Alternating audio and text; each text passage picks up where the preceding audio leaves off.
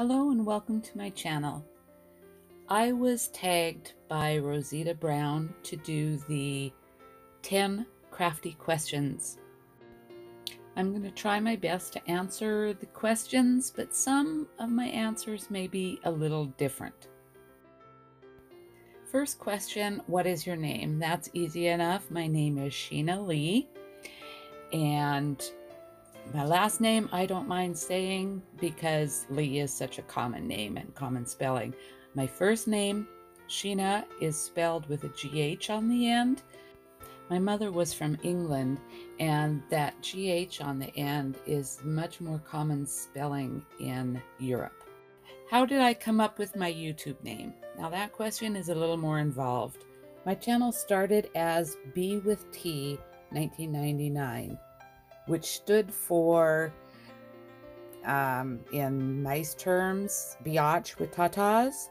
The 1999 was just an arbitrary number. I got that nickname when I worked at the prison. It was given to me by another sergeant. It had to do with an interaction with a sheriff's deputy and nothing to do with inmates. It's a long drawn-out story that I may share sometime, but not today.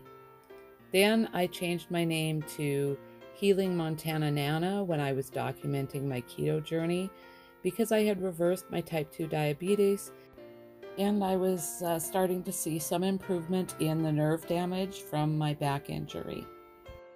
I've kept the name because I find crafting to also be very healing. What is my favorite craft? Well, I don't really have a favorite.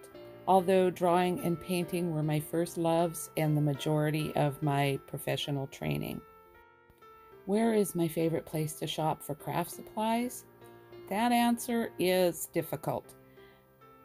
I really only have semi-convenient stores such as Hobby Lobby, Michael's, and Joann's, but they're also very small stores and don't carry a lot of paper crafting supplies.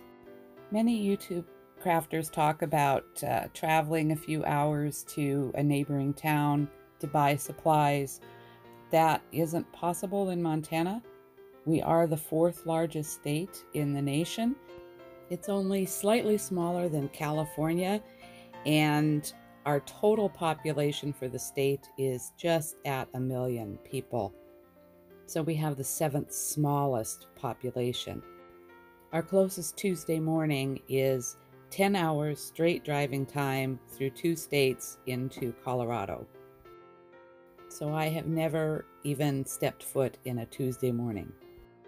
For my top 5 crafty YouTube channels, I'm not going to list traditional paper crafting channels because most of them have been talked about, and I do follow almost 500 craft channels. The channels that I find most fascinating are A.K. Fielding at Trehan's Treasure Studio. She has an amazing portrait painting ability. Also, Rinska Dauna and Gina DeLuca, who both do paint pouring. And then there's Todd Andrew Cole.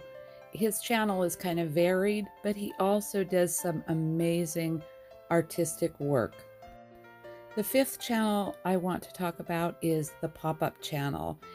And if you ever want to know anything that has to do with interactive movement in cards or pop-up books, that is the place to go. He has not posted anything recently, but the information that is posted is timeless. My favorite colors are very easy. I tend towards the cool spectrum. So my colors are pink, blue, purple, and the cool greens such as teal. For my favorite crafting tools, I have to say it's the basics. My art glitter glue, my score tape, and detail scissors. I do have a Cricut and Brother Scan and Cut, but I find membership to the design software is too expensive for me, so I rarely ever use them. The question, where did I get my love of crafting, is kind of complicated. My mother did sew a little and knit some, but she really didn't do very much. I grew up on a farm, and you have to come up with your own ways to entertain yourself as a child. So we did. My sister and I would go into the hills and dig up clay and use that to make sculptures. Also, Mom started us out with mismatched socks that we could turn into clothing for our Barbies, which my sister would use needle and thread. Myself, I grabbed the glue bottle. Of course, like I just talked about, when did I start crafting? I was very young, not even in school yet, when my sister and I started making Barbie clothes. Once I was in school, one of my favorite things to do was make funny cards. My mother always kept one of my first cards that said, "Butterfly, butterfly, where did my butterfly?" I was in, I believe, 2nd grade. I did start adult painting lessons when I was 12 years old, so I have been painting for most of my life. I began cake decorating when I was about 13. And then I started quilting when I was, I'd say 18. After my back injury when I was 42, I was no longer able to quilt, and it's very difficult to do the kind of cake decorating that I enjoy doing. So I once again rekindled my love of card making and doing some scrapbooks. I do still draw, but it's difficult to spend the type of hours sitting at a canvas as I used to do. My favorite craft or project that I've made has to be some of the portraits I've done, but the project that is nearest and dearest to my heart is my memorial album to my great niece who passed away in February. She lived most of her 12 years on chemotherapy, fighting neurofibromatosis 1, or NF1, and passed away at the age of 12 from a neurofibroma in the brain. I'm not going to tag multiple people for this Crafty Questions.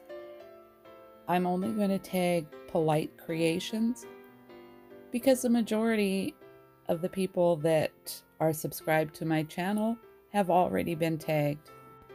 If you have not been tagged, please feel free to join in on this. I would love to hear the answers to your 10 crafty questions. Thank you so much for listening, and I hope I didn't bore you too much. I tried to make my answers as short as possible. Have a good day.